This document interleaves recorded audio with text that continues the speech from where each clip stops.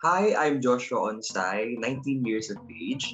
Hi, I'm Harriet Luge. I'm 29 years old. Hi, I'm Sheila Gamo, 45 years old. I'm and a first-time voter. A second-year student taking up Bachelor of Arts in English Language at Bicol University. I'm an SEO manager and aspiring lawyer. I am a stage director, actress, writer.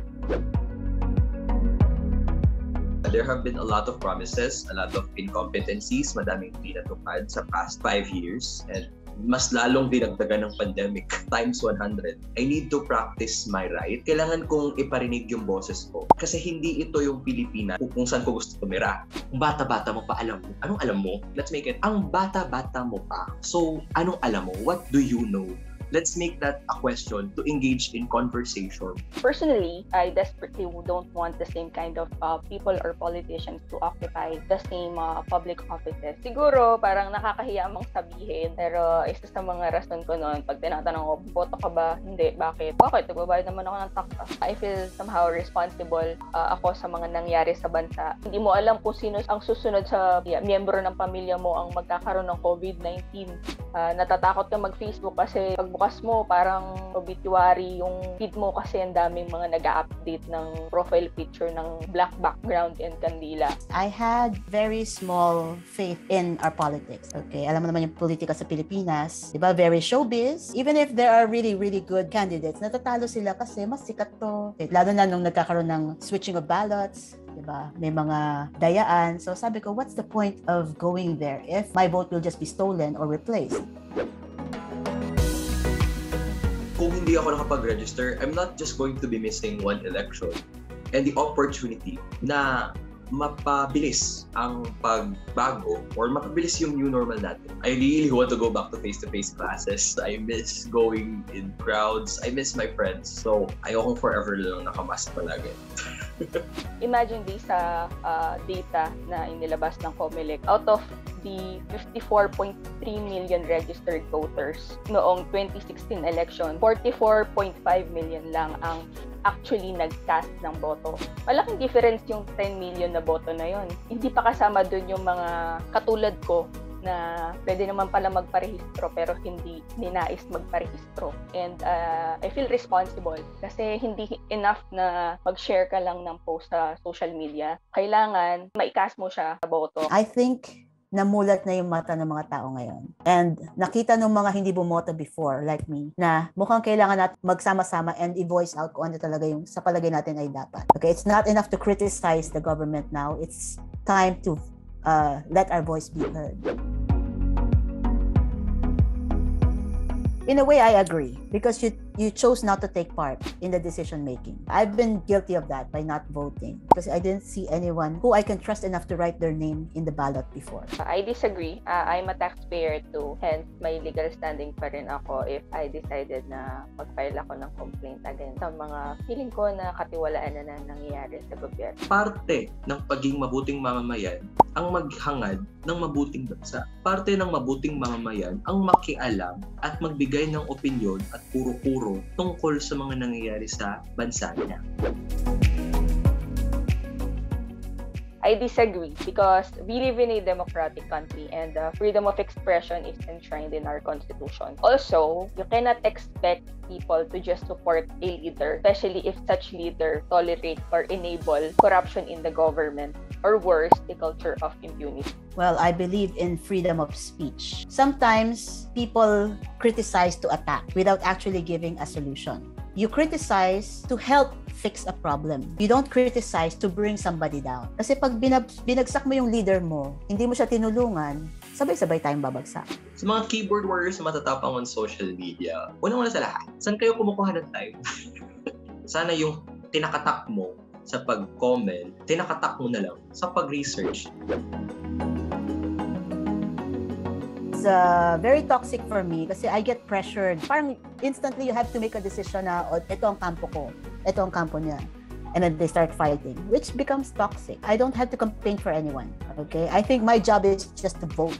50-50. Kasi social media is what we make of it. We can actually engage in political discussions without being too toxic. If you don't like this certain post, skip mo na lang because you can't control everyone's opinions. I disagree. It only means na may pakialam ka. Kailan ka magiging comfortable pag-usapan yung mga ganong topic kapag sa'yo na nangyari?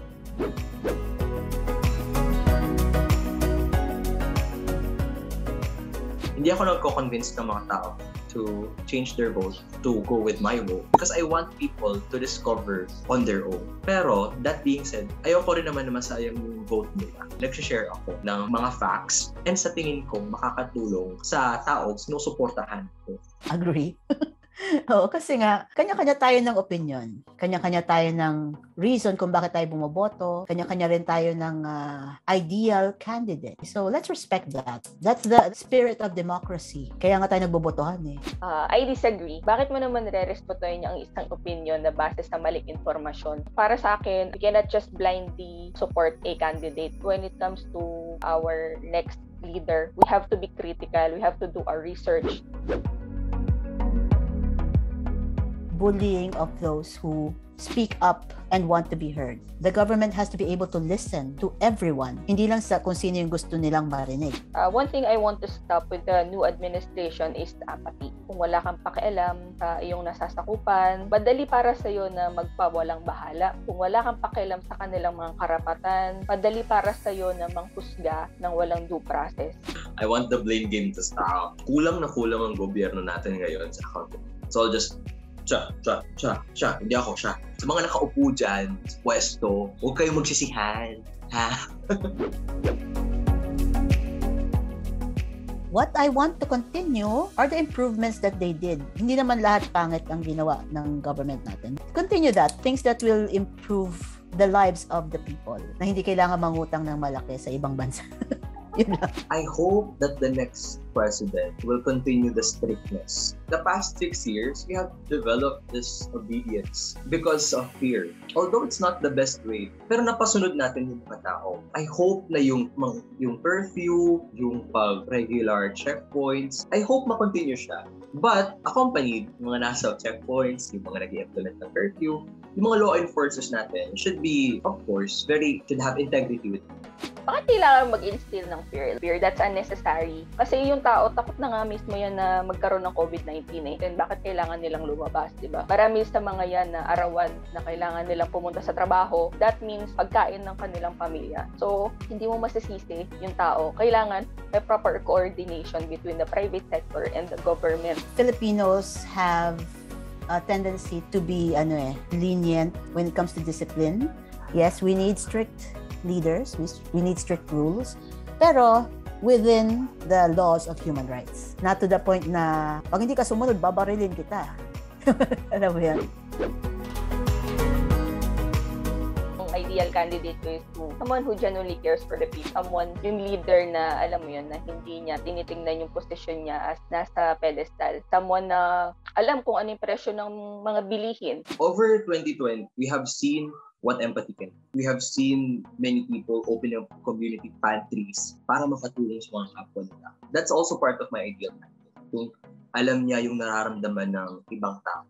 I think a leader should be more professional, speaking wise. Yung as a president, there has to be an understanding also that you are not just relating to the Filipinos. Whatever you say will also reflect to the world. Has exceptional leadership skills. Someone na progressive-minded and independent-minded. Someone na hindi madaling ma-impluwensyahan. They take their job seriously. You applied for this job, be there. Credible. Kasi some candidates, they go for a position, tapos hindi nila alam yung gagawin nila, they're just there. Importante pa rin yung nakapag-aral, alam yung mga batas ng Pilipinas, so they don't break it or bend it when they're there. And syempre, walang kaso, respected. As much as possible, walang bahid ng kontrobersya. Napakalaga pa rin ito when it comes to leading a government, di ba? Of course, we have to think of strategies to solve the problems of the country. Dagdag challenge na yan tong pandemic. So, this is also very important. Which is also dapat accompanied nito ng puso. I mean, it's not enough na puro ito, it's not enough na puro ito. They have to go hand in hand. Parang love life lang yan.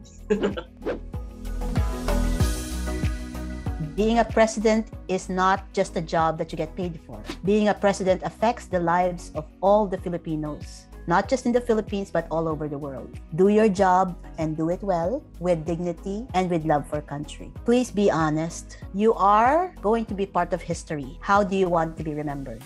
Parang away na. Makinig kayo. And when I say makinig, listen to 3 voices. Listen to the mass. Makinig ka sa taong bayan. Second voice you should listen to, makinig ka sa mga eksperto. Given that we were in a pandemic, ang pinaka-importante pakinggan sana dapat, the medical experts. And last but not the least, listen to your call.